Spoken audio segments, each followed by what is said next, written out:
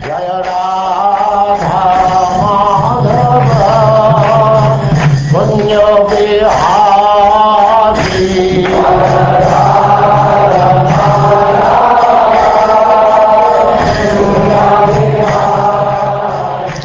And now chapter 5.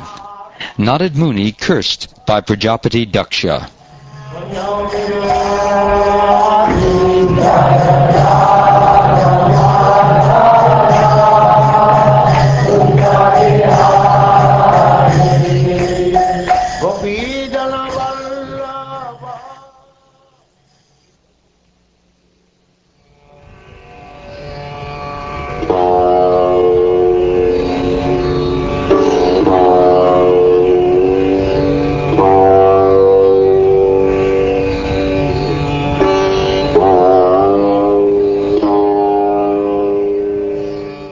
Srila Shukdev Goswami continued. Impelled by the illusory energy of Lord Vishnu, Prajapati Daksha begot 10,000 sons in the womb of Panchajani, or Asikni. My dear king, these sons were called the Haryashvas.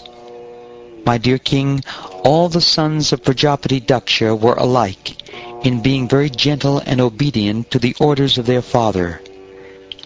When their father ordered them to beget children, they all went in the western direction.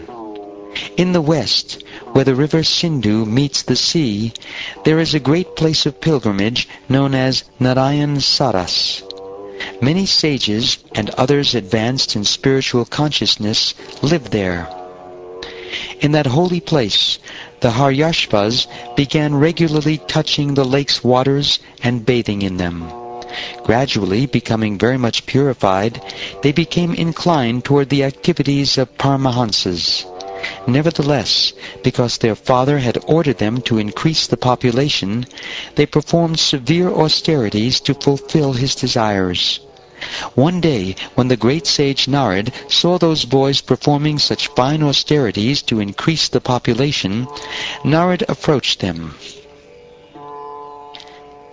The great sage Narada said, My dear Haryashvas, you have not seen the extremities of the earth. There is a kingdom where only one man lives, and where there is a hole from which, having entered, no one emerges. A woman there, who is extremely unchaste, adorns herself with various attractive dresses, and the man who lives there is her husband. In that kingdom there is a river flowing in both directions, a wonderful home made of 25 materials, a swan that vibrates various sounds, and an automatically revolving object made of sharp razors and thunderbolts. You have not seen all this, and therefore you are inexperienced boys without advanced knowledge. How then will you create progeny? Alas, your father is omniscient, but you do not know his actual order. Without knowing the actual purpose of your father, how will you create progeny?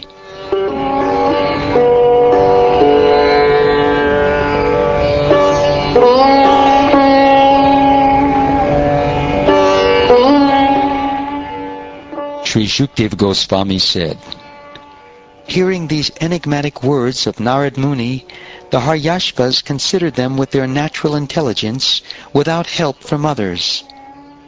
The Haryashvas understood the meaning of Narada's words as follows. The word Bhu, the earth, refers to the field of activities. The material body, which is a result of the living being's actions, is his field of activities, and it gives him false designations. Since time immemorial, he has received various types of material bodies, which are the roots of bondage to the material world. If one foolishly engages in temporary fruitive activities and does not look toward the cessation of this bondage, what will be the benefit of his actions? Narada Muni had said that there is a kingdom where there is only one male. The Haryashvas realized the purport of this statement. The only enjoyer is the Supreme Personality of Godhead, who observes everything, everywhere. He is full of 6 opulences, and fully independent of everyone else. He is never subject to the 3 modes of material nature, for he is always transcendental to this material creation. If the members of human society do not understand him, the Supreme, through their advancement in knowledge and activities, but simply work very hard like cats and dogs all day and night for temporary happiness, what will be the benefit of their activities? Narada Muni had described that there is a bila or hole from which, having entered, one does not return. The Haryashvas understood the meaning of this allegory. Hardly once has a person who has entered the lower planetary system, called Patala, been seen to return. Similarly, if one enters the Vaikuntha Dham, Pratyag Dham, he does not return to this material world. If there is such a place from which, having gone, one does not return to the miserable material condition of life, what is the use of jumping like monkeys in the temporary world and not seeing or understanding that place? What will be the profit? Narada Muni had described a woman who was a professional prostitute. The Haryashvas understood the identity of this woman.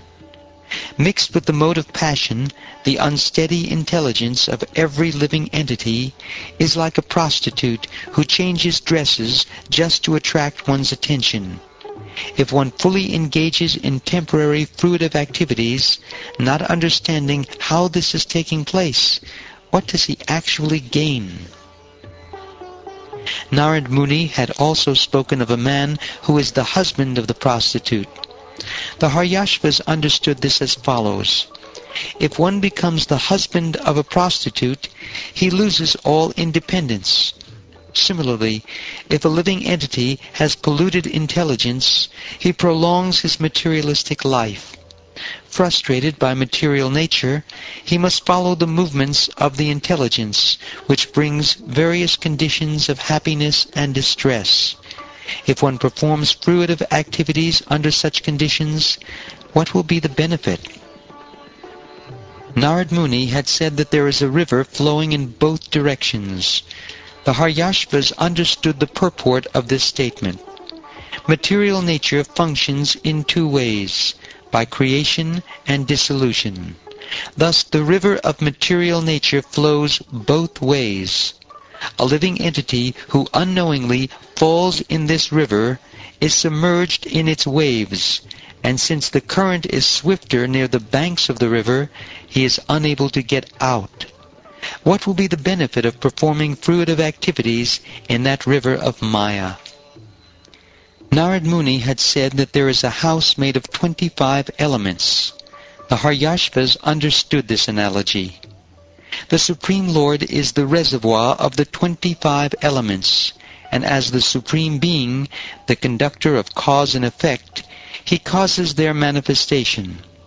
If one engages in temporary fruitive activities, not knowing that Supreme Person, what benefit will he derive? Narada Muni had spoken of a swan. That swan is explained in this verse.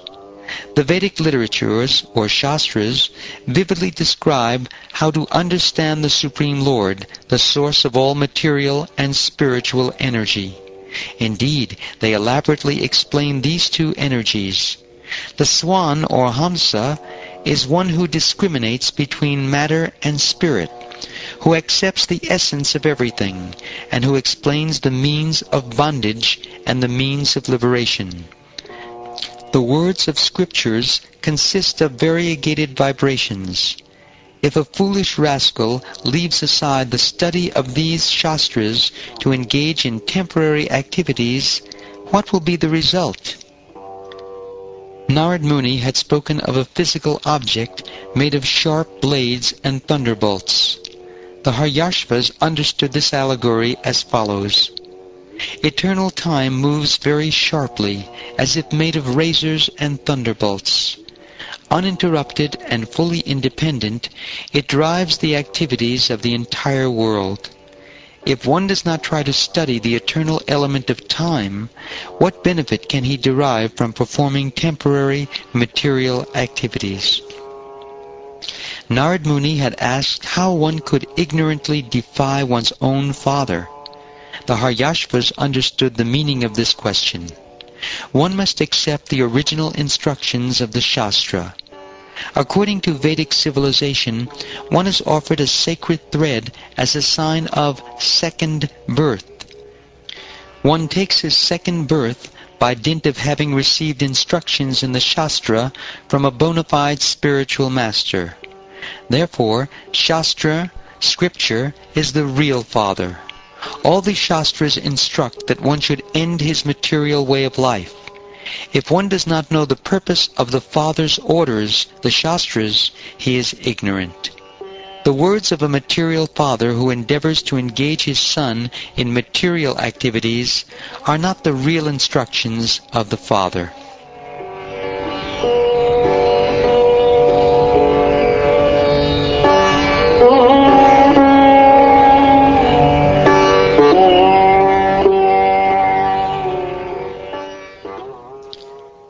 My dear king, after hearing the instructions of Narad, the Haryashvas, the sons of Prajapati Daksha, were firmly convinced.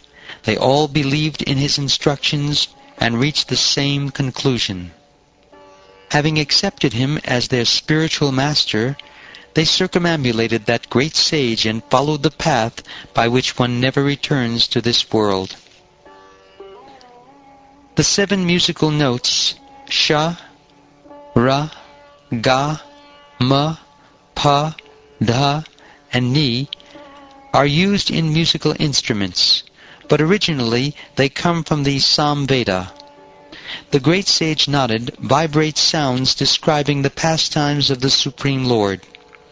By such transcendental vibrations, such as Hare Krishna, Krishna Krishna, Hare Hare, Hare Rama, Rama Rama, Hare Hare, he fixes his mind at the lotus feet of the Lord.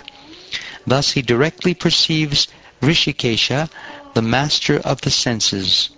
After delivering the Haryashvas, Narad Muni continued traveling throughout the planetary systems, his mind always fixed at the lotus feet of the Lord. The Haryashvas, the sons of Prajapati Daksha, were very well-behaved, cultured sons, but unfortunately, because of the instructions of Narad Muni, they deviated from the order of their father. When Daksha heard this news, which was brought to him by Narad Muni, he began to lament. Although he was the father of such good sons, he had lost them all. Certainly, this was lamentable. When Prajapati Daksha was lamenting for his lost children, Lord Brahma pacified him with instructions, and thereafter Daksha begot 1,000 more children in the womb of his wife, Panchajani. This time his sons were known as the Savalashvas. In accordance with their father's order to beget children, the second group of sons also went to Narayan Saras, the same place where their brothers had previously attained perfection by following the instructions of Narad. Undertaking great vows of austerity, the Savalashvas remained at that holy place.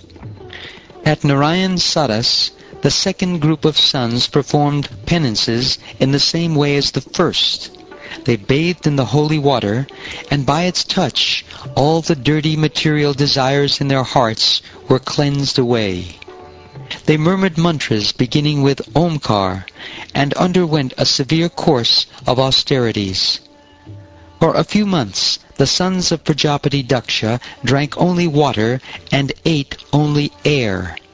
Thus undergoing great austerities, they recited this mantra: "Let us offer our respectful obeisances unto Narayan, the Supreme Personality of Godhead, who is always situated in his transcendental abode. Since he is the Supreme Person, or Paramahamsa, let us offer our respectful obeisances unto him." O King Pariksit, Narad Muni approached these sons of Prajapati Daksha, who were engaged in tapasya to beget children, and spoke enigmatic words to them, just as he had spoken to their elder brothers. He said, "O sons of Daksha, please hear my words of instruction attentively. You are all very affectionate to your elder brothers, the Haryashvas. Therefore you should follow their path. A brother aware of the principles of religion follows in the footsteps of his elder brothers. Because of being highly elevated, such a pious brother gets the opportunity to associate and enjoy with demigods like the Maruts, who are all affectionate to their brothers."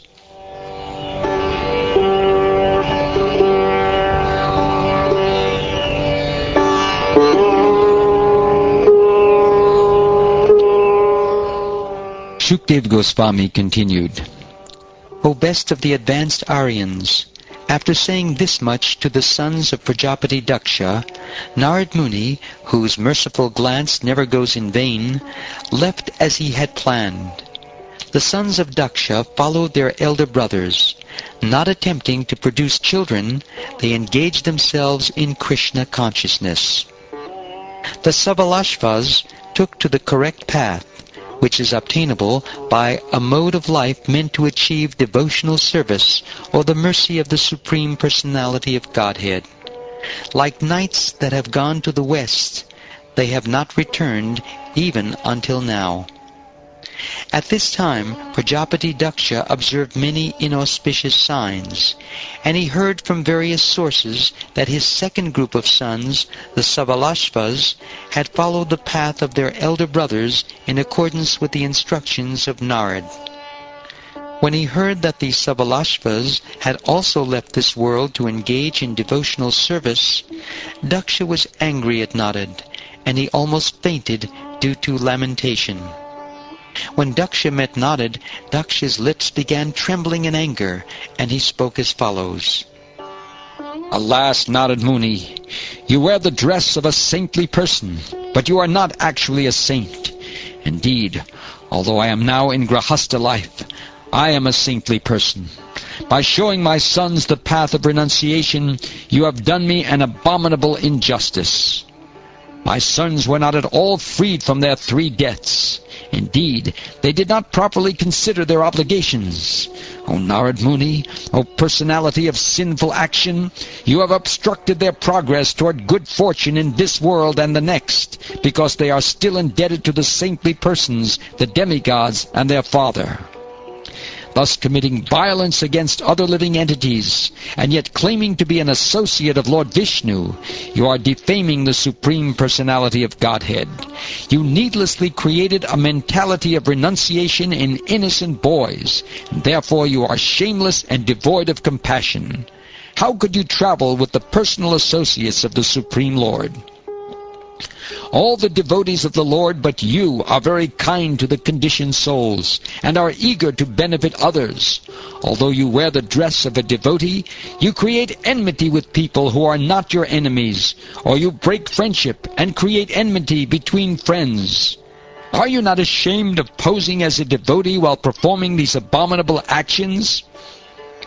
If you think that simply awakening the sense of renunciation will detach one from the material world, I must say that unless full knowledge is awakened, simply changing dresses, as you have done, cannot possibly bring detachment. Material enjoyment is indeed the cause of all unhappiness, but one cannot give it up unless one has personally experienced how much suffering it is. Therefore, one should be allowed to remain in so-called material enjoyment while simultaneously advancing in knowledge to experience the misery of this false material happiness. Then, without help from others, one will find material enjoyment detestable. Those whose minds are changed by others do not become as renounced as those who have personal experience. Although I live in household life with my wife and children, I honestly follow the Vedic injunctions by engaging in fruitive activities to enjoy life without sinful reactions. I have performed all kinds of yagyas, including the Deva Yagya, Rishi Yagya, Pitra Yagya, and Niryagya. Because these yagyas are called vratas or vows, I am known as a grahavrata. Unfortunately, you have given me great displeasure by misguiding my sons for no reason to the path of renunciation. This can be tolerated once. You have made me lose my sons once, and now you have again done the same inauspicious thing. Therefore you are a rascal who does not know how to behave toward others. You may travel all over the universe, but I curse you to have no residence anywhere.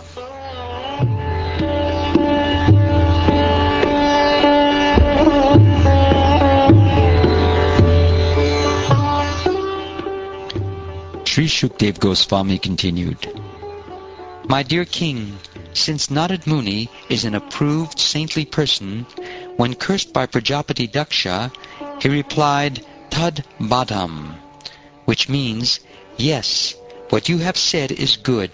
I accept this curse. He could have cursed Prajapati Daksha in return, but because he is a tolerant and merciful sadhu, he took no action.